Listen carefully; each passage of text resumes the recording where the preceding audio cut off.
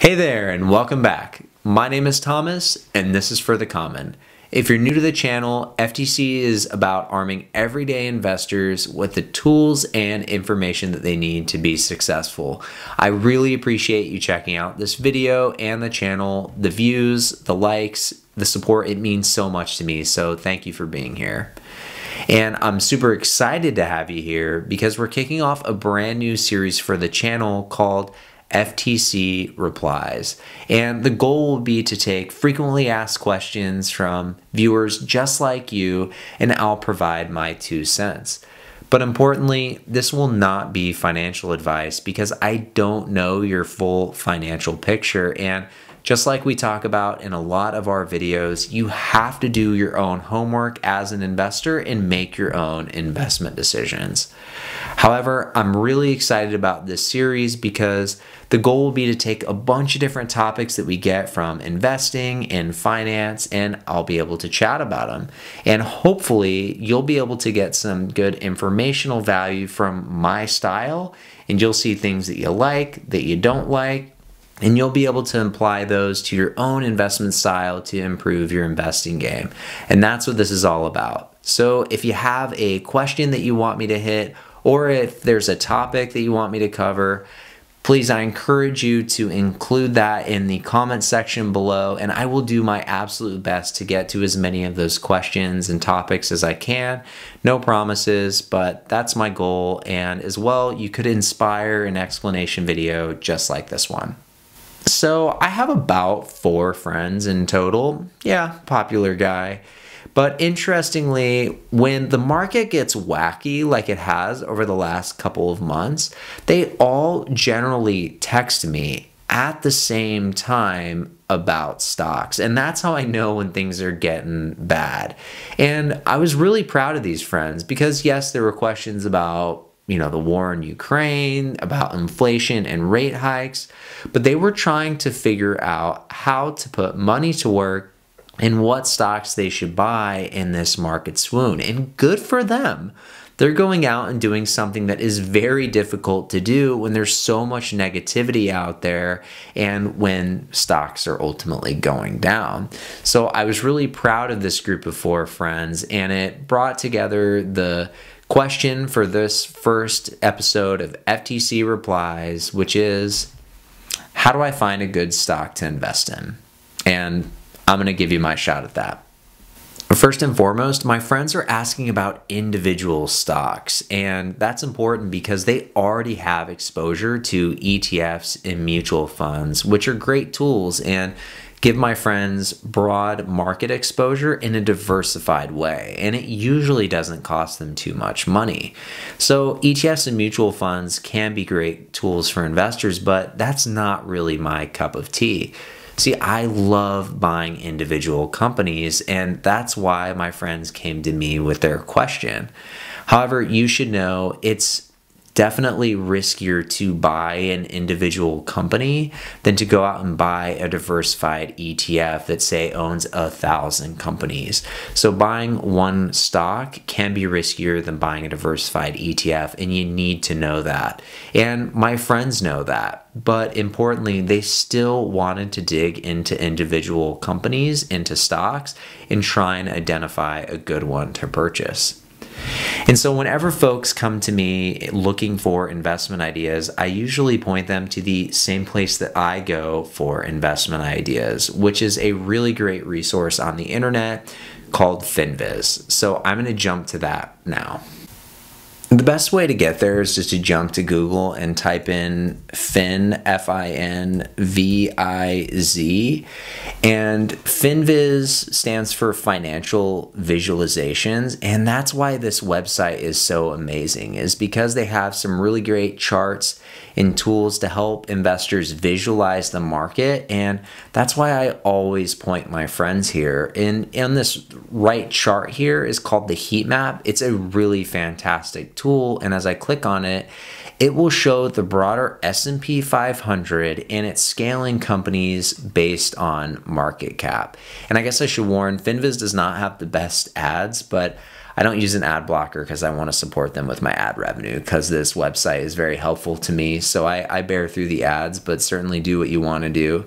But this heat map again shows companies based on their market cap, and that's so crucial because it will help you as an investor organize your exposure. So for example, I have a friend who back in 2015 and 2016 had a purchase plan for Tesla. So every week just purchased a certain amount, I think it was $50 of Tesla stock, and that continued for a couple years. And then he forgot about it.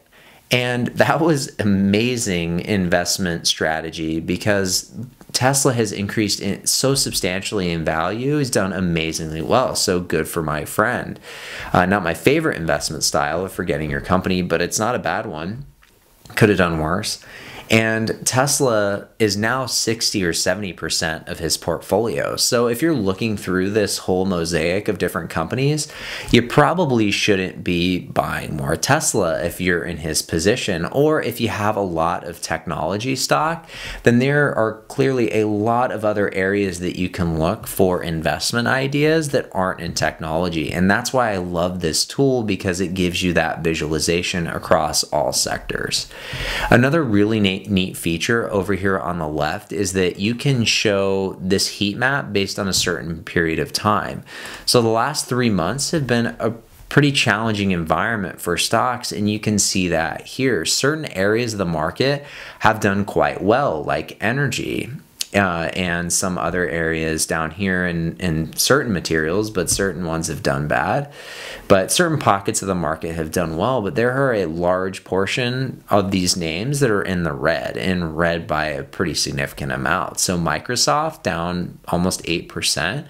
Adobe down 19. You can go across here to Facebook down 36. That's a big move for Facebook.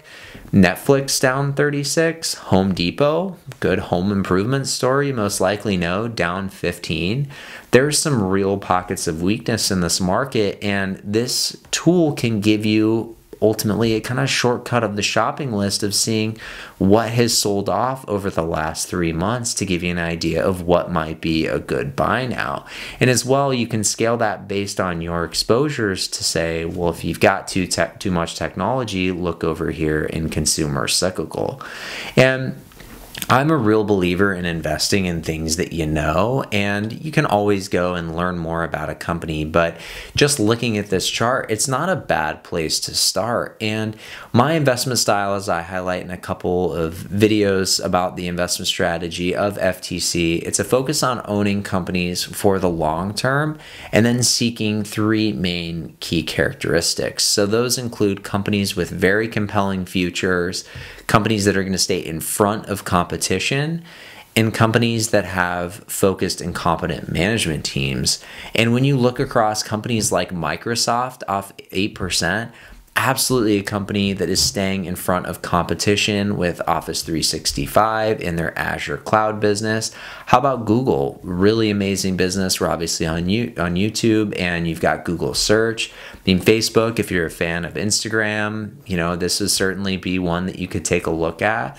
How about Home Depot? Again, down 15%. That's a pretty substantial move. And Home Depot is a really great consumer business that, again, focused on home improvement. Nike, I mean, the list goes on. And these are businesses that you're going to have heard of, and they're ones that would likely be a decent place to begin looking.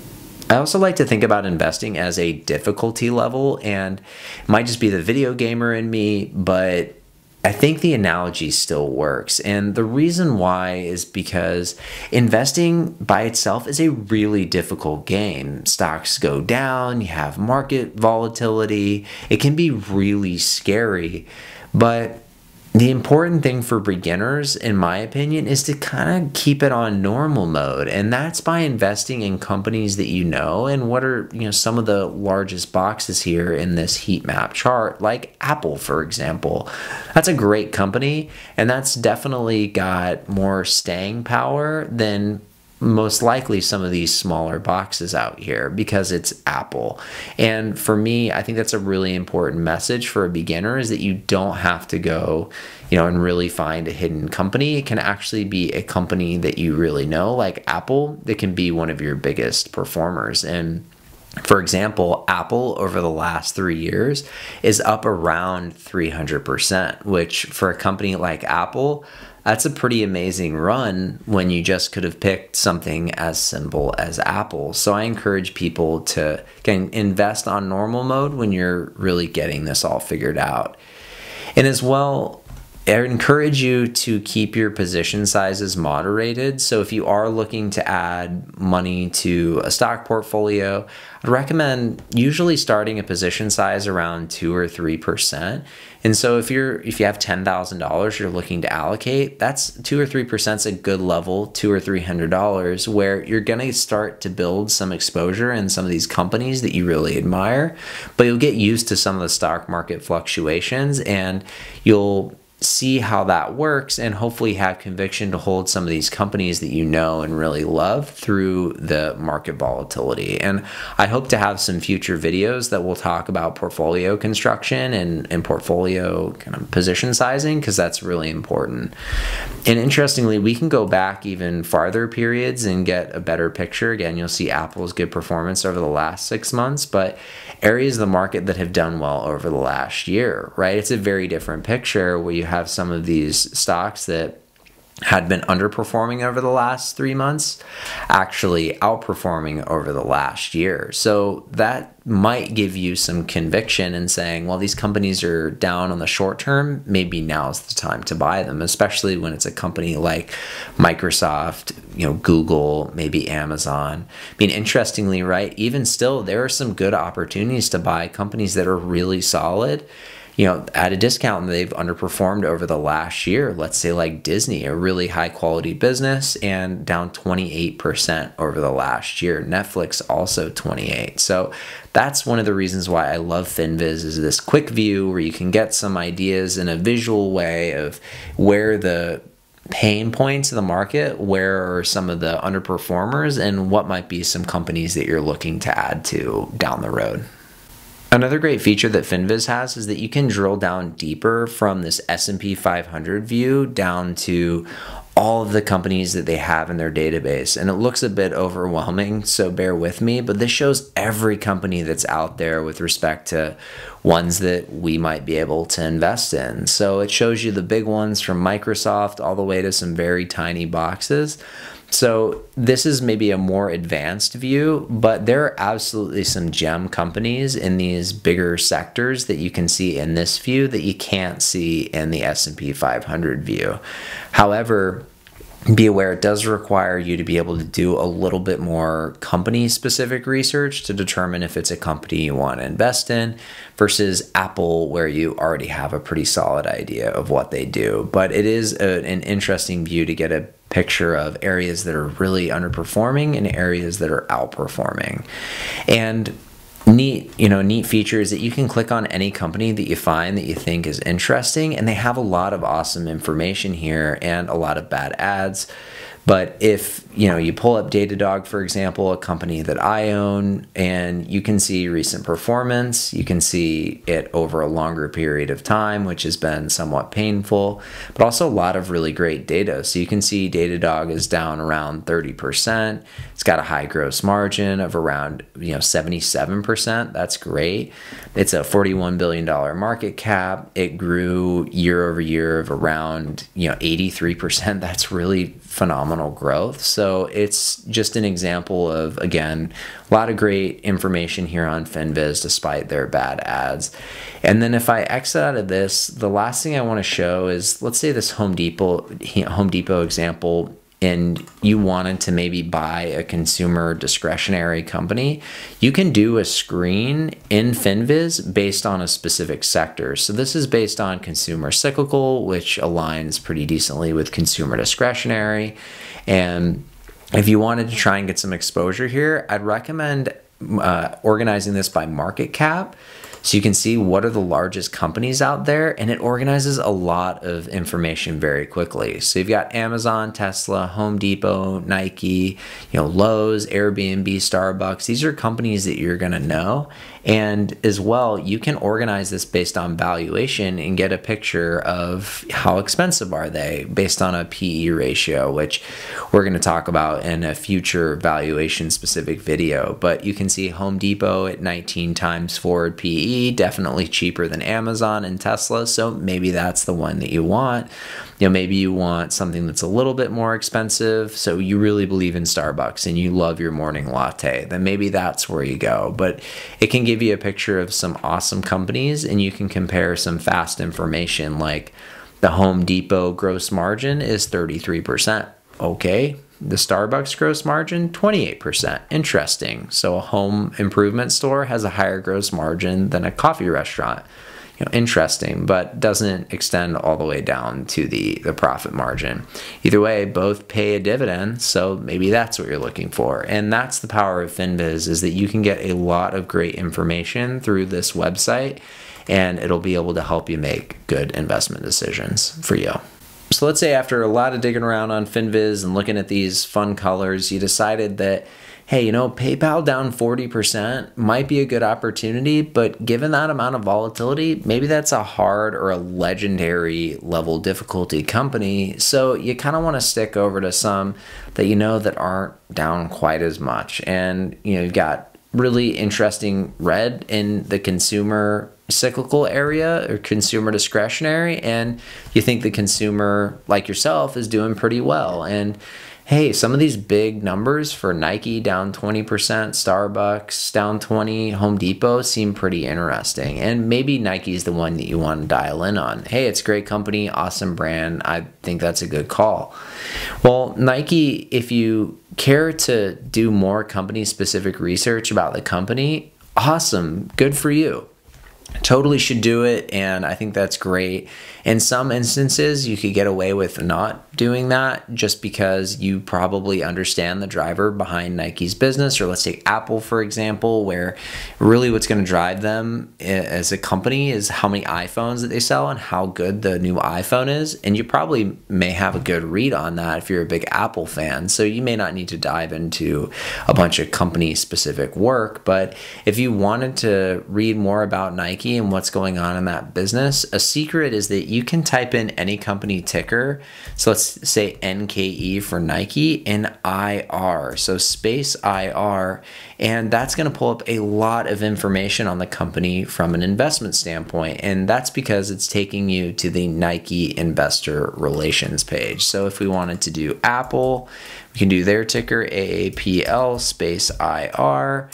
And that's going to pull up Apple, and the first thing should be their investor relations page. And there's going to be a lot of awesome content here. But again, let's go back to Nike, and they just reported today. So interesting, one to focus on. But if we jump to their site, you'll see they have their earnings release. They've got focus on purpose and sustainability, news events. And the reason why they have all these companies that are publicly traded have these websites is because they want investors to be able to access information, and they want to attract new shareholders. And so they do that by providing these investor relations sites. And there's really anything about a company that you might want to learn, you can find through investor relations sites. So they're really awesome. So again, if you wanted to read about the recent report that came out today about Nike's quarterly results, you can pull it up here. You can look at their direct sales were up 15%. Nice, that's pretty good for the direct-to-consumer business. Or their digital sales increased 19. That's great. Or their gross margin increased 100 basis points. That's pretty impressive given all the inflation worry that's out there. So you can read through this and get a really quick picture of Nike's business very fast, and that's very helpful. Or if you want to read about the last quarter, they might have a transcript of the earnings call. And every company after quarterly results has an earnings call where they discuss the results with the broader investment community. You can listen to those by joining their webcast here, or you can read a transcript. A lot of times companies will post them on their website. They tend to be long, so this is extra credit if you decide you want to do this. But they're oftentimes on websites, or you can search them. So Nike transcript, and it'll come up. Here's Motley Fool, and they have a version of the transcript that you can check out. So again, the company specific research, it's great if you decide it's what you want to do. Sometimes you can get away with not doing it, but I would highly encourage you to check out every company's investor relations page that you plan on investing in. So to wrap, whenever I have somebody who's asking me how to go find a stock that they should invest in, I almost always point them to FinViz because of that awesome heat map and the visualization they have that shows so much information in a really efficient way, where you can see some of the big boxes or areas of the market that you might not have exposure, that you want exposure, or you might see some names that are underperforming over a certain period of time and you might want to buy on that weakness. So I point people to FinViz and I encourage them to look for some really great companies that they recognize that are underperforming. Or if you see one that's really underperforming and you want to learn more, I also really encourage people, really regardless, to go to the company's investor relations page by searching the company name and investor relations in Google. Every publicly traded company will have that website. There's a lot of great information there about the company, about the stock, which, they'll tell you about the earnings, they'll tell you about what's working for the company, what's not, they'll have presentations. It's a really great way to get ramped up on a company. And then for bonus credit, you can look at the last quarter's earnings call, which they can be long, but they outline a really detailed view of the company from management's point of view and can be extremely helpful for you as an investor. And it may even just unlock that last little bit of conviction that you needed to go out and buy the shares of a company that maybe is underperforming for whatever reason. So those are the resources that I would point to, and I hope the video was helpful. If you got any value out of it, I'd really appreciate a like or subscribe to the channel. The support again means so much to me, and we'll see you in the next one. Thanks for joining for the first FTC Replies.